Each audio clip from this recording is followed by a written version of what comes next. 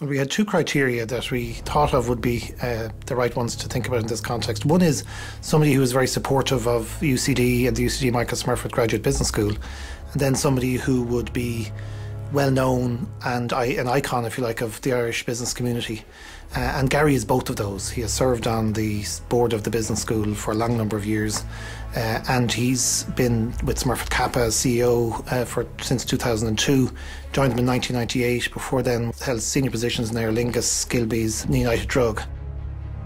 It's obviously a fantastic honour to be chosen as Businessman of the Year, particularly when I look at the panel of judges, the list of previous winners.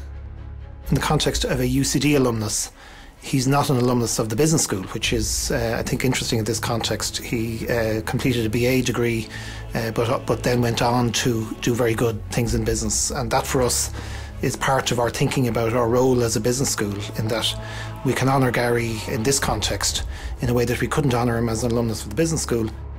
I see this award not just as a recognition of what I might have achieved, but also a recognition of the many people I've worked with and indeed continue to work with. In the same way, we're saying this is a guy who's symbolic of somebody who comes from outside of business and makes an impact, a significant impact in business in Ireland and internationally.